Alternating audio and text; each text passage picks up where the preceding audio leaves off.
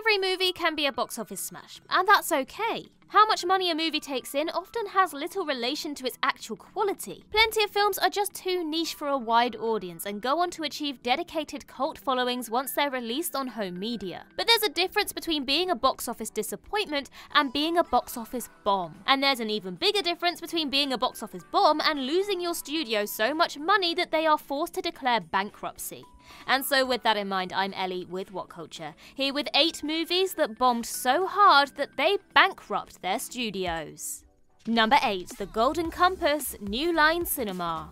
New Line was on top of the world back in 2007. Since 1967, the production company had built up a reputation for taking chances on oddball films that other parts of Hollywood might pass on. A Nightmare on Elm Street and the Teenage Mutant Ninja Turtles films were their greatest successes until 2003, when they produced the Lord of the Rings trilogy. It was easily their most profitable investment yet, with the films grossing nearly $3 billion worldwide. Riding high on this success, New Line immediately put $180 million towards adapting another popular fantasy book series for the big screen, Philip Pullman's His Dark Materials trilogy. Unfortunately, this stillborn film franchise did not perform quite as well as they hoped. It only took in $70 million in the United States, and while it performed much better abroad, New Line had sold the overseas distribution rights to fund the film's production. This meant that they never saw a dime of that foreign revenue. This was regarded as one mistake too much by parent company Time Warner,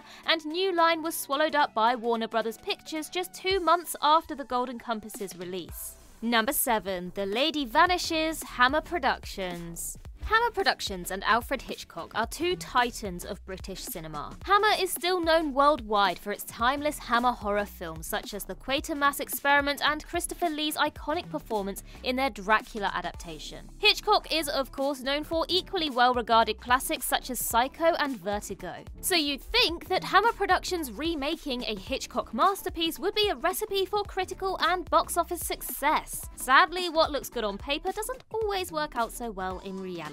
By 1979, Hammer's gothic horror films had fallen out of fashion, and they attempted to pivot towards more serious fare with films like The Lady Vanishes. But critics were lukewarm at best towards it, and it didn't exactly make a splash at the box office. This final financial disaster, after a long string of them, forced the studio into a long hibernation. Since a revival in 2007, they have been lending their name to the odd horror release, but they are undoubtedly a shadow of what they once were.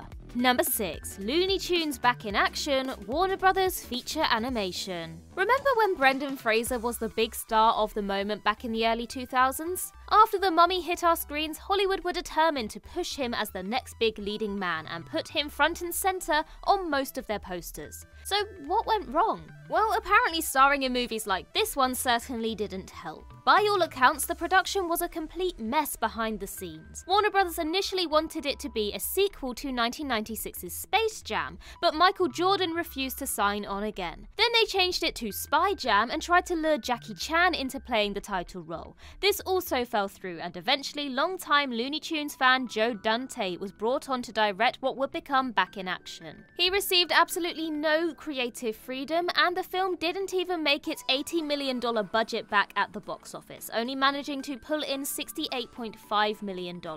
Warner Brothers went from planning to release more Looney Tunes movies as soon as possible to shutting down its feature film animation division entirely. Now, just for the record, I personally love this film. It is my childhood, so I won't hear a negative thing said about it, and that is all. Number 5, It's a Wonderful Life, Liberty Films. In the years before World War II, Frank Capra had earned himself the title of Hollywood legend and 3 Academy Awards for Best Director. After returning from the war, he founded the production company Liberty Films in 1945, along with 3 other former servicemen. The very first film of the new company was to be It's a Wonderful Life. Unfortunately, while the Christmas classic actually did reasonably well at the box office, it was nowhere near successful enough to recoup its production costs of $2.3 million, and the fledgling studio found itself facing financial ruin barely a year into its existence. It was quickly swallowed up by Paramount, who locked Capra and his friends into multi-picture contracts with their studio. Liberty Films would only go on to release one more film under its label, 1948's State of the Union, before finally being dissolved in 1951. 1991. Capra later wrote of this failed venture that its purpose was to 1. Influence the course of Hollywood films, 2. Make 4 former army officers independently rich, and 3. Virtually prove fatal to my professional career. Ouch, truly his own worst critic.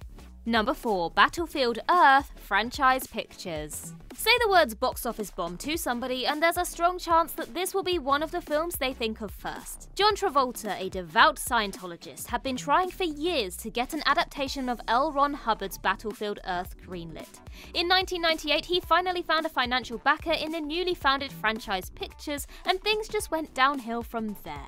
Upon its release in 2000, Battlefield Earth was savaged by every critic alive, amateur and professional. Everything from the acting to the direction to the special effects was torn to shreds, and the whole fiasco ended up making only $29.7 million against a $73 million budget. John Travolta, newly restored to the spotlight thanks to Pulp Fiction 6 years prior, found his reputation once again in tatters. The people running Franchise Pictures were later found guilty of inflating the budgets of the likes of Battlefield Earth and other features to scam investors and filed for bankruptcy in 2007, leaving behind nothing more than a legacy of dodgy dealings and awful movies.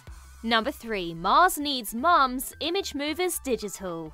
Robert Zemeckis has had a varied career, to say the least. You'll find well-regarded successes in his filmography such as Forrest Gump or Back to the Future, but you'll also see more than a few misfires like What Lies Beneath or Welcome to Marwen. While he didn't direct Mars Needs Mums, it was made by his company Image Movers as part of a joint venture with Disney, and his fingerprints are all over it. The odd motion capture animation that Zemeckis had previously used in A Christmas Carol was on full display again, and it looked just as unsettling here. In fact, the entire thing just looks downright ugly. Audiences seem to think so too, as the movie took in only $39 million against its $150 million budget, which cemented it as Disney's biggest financial disaster ever. Even before the film's release, Disney and Image Movers announced that Image Movers Digital, the division that made the movie, would be closed down. Shutting down your company after your release fails is one thing, but going bust before the movie is even released, that has got to hurt.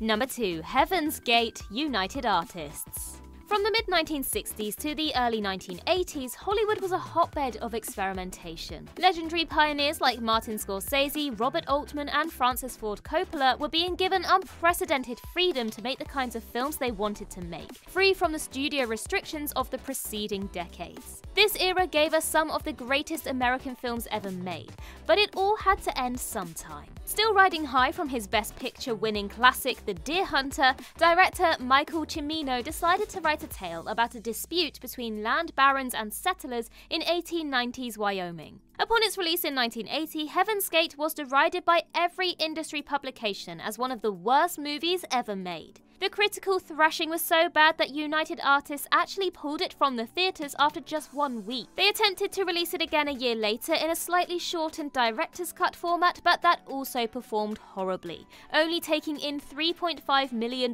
against its $44 million budget. Not only did Heaven's Gate put United Artists out of business, with the failing studio eventually becoming part of MGM, it brought an end to the freedom that maverick directors had enjoyed in Hollywood for so long.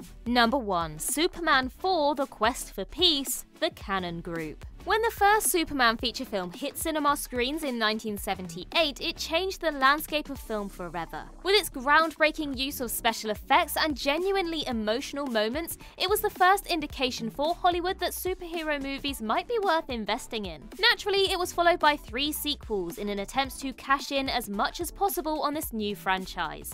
But being in something only for the money can be perilous. Sometimes you still luck out and get a halfway decent end product, and other times you get Superman 4. The film looks noticeably cheap the whole way through, a result of having its $36 million budget slashed in half. A particularly hilarious example is a scene in which Superman is supposed to be approaching the United Nations building in New York City. Of course, any viewer with even a vague idea of what that building looks like can see that Superman is not even in America. The scene was in fact shot in Milton Keynes, with very little effort made to hide that fact. The Cannon Group, teetering on the brink of bankruptcy even with the movie's reduced budget, was brought out by Pathé Communications the following year, and soon ceased to exist altogether. Not so super, man.